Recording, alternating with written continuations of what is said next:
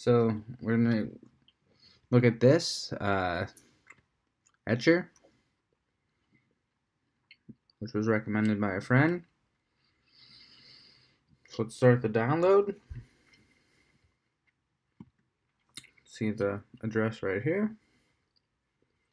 Go to that.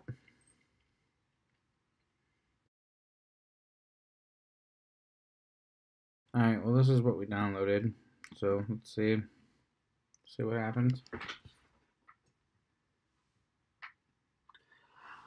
There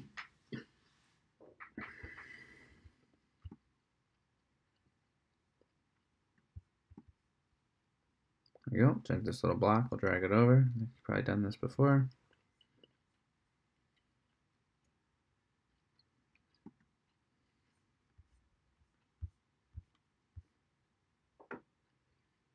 Go to our little launch pad. Go ahead, open it up, and close this now.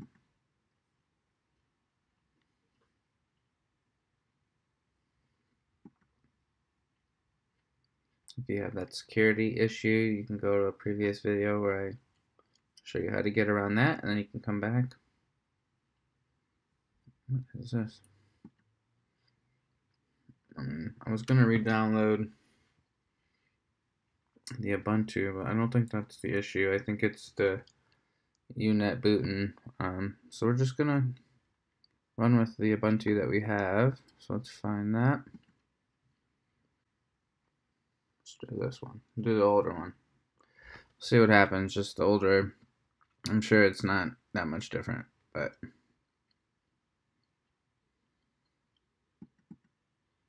there we go.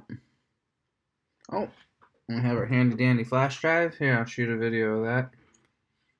It's probably a little slow going. Alright, here we are. I don't know what this little piece is. Let me get that out of there. So I've just went into my computer and I put on my version of Ubuntu. I'm hoping when I hit flash, it's going to take this new flash drive, which we had to reformat and put on Ubuntu. So we'll try it again on a different flash drive with a different kind of builder compiler, this etcher.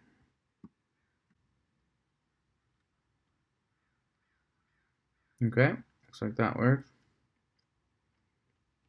Oh, look at this. We're flashing. I'm going to put that on the other screen as well. Alright, good news. We're flashing. You can see the drive's taking in the information. And the program is working well. So, etcher was recommended by my secret cloud guru friend.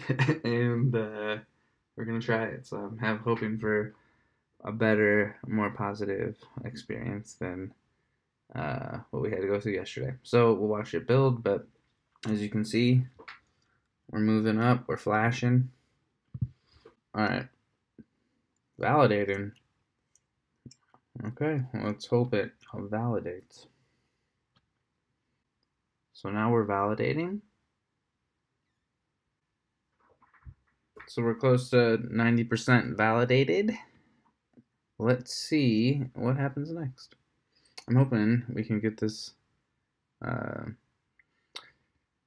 get everything out of this jump drive so we can try to figure out how to get it onto our server.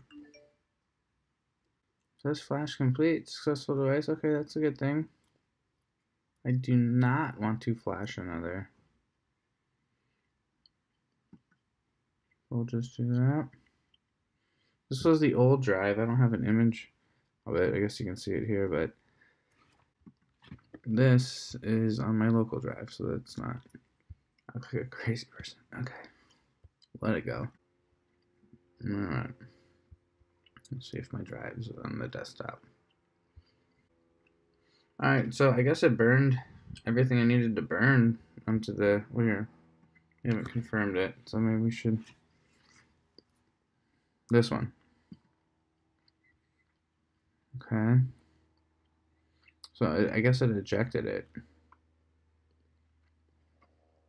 I'm going to assume everything was burned correctly, but it's not really showing it here. So if you come back and look for, approval, might not find it. Okay, so we have burned Ubuntu Linux onto our USB drive, and now we are taking the 8 GB USB drive off of our MacBook Pro, and we're going to plug it into our HP DL360P Gen 8 server. So let's see if we can get this thing to work.